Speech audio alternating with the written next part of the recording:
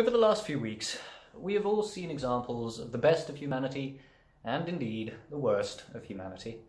But happily, I can report that most of what I've been seeing on my social media feeds is evidence that the spirit of human decency is alive and kicking. Well, it's alive. We'll just go with alive. However, I have seen a handful of posts extolling the brilliance of the fact that the virus has resulted in a drop in pollution levels. Undeniably a positive thing. But also that the population is declining. One post even declared that natural selection has been doing its thing for millions of years. Why would we put a stop to it now?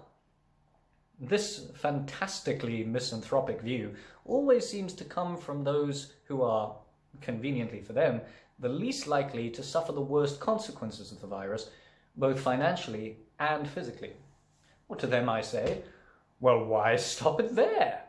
Natural selection takes so incredibly long. Wouldn't it just be more prudent for us to take matters into our own hands? Come on, chaps. Fetch the hounds and the horses. There's even a new hunting song for this kind of blood sport. I always will remember 'twas a year ago, November, I went out to hunt some deer on a morning bright and clear. I went and shot the maximum the game laws would allow, 2 game wardens, 7 hunters, and a cow. I was in no mood to trifle, I took down my trusty rifle and went out to stalk my prey.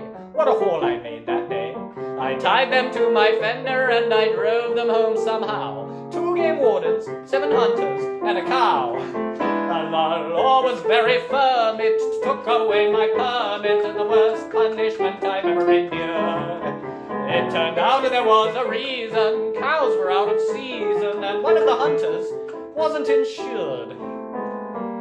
People ask me how I do it, and I say there's nothing to it. You just stand there looking cute, and when something moves, you shoot.